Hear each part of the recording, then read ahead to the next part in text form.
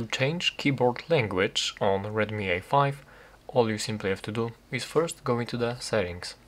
From here you will have to scroll all the way down and go into System, and then go into the keyboard.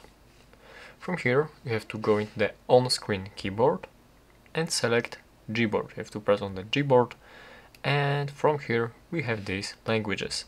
And as we go in there, we have the two languages which you have as system languages currently right here.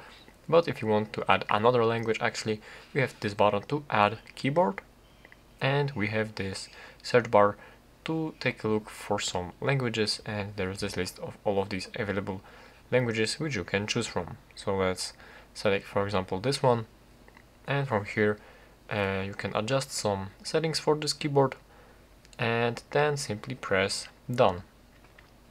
And as you can see, we have now this keyboard added, this language for the keyboard added actually. So that is how to do this.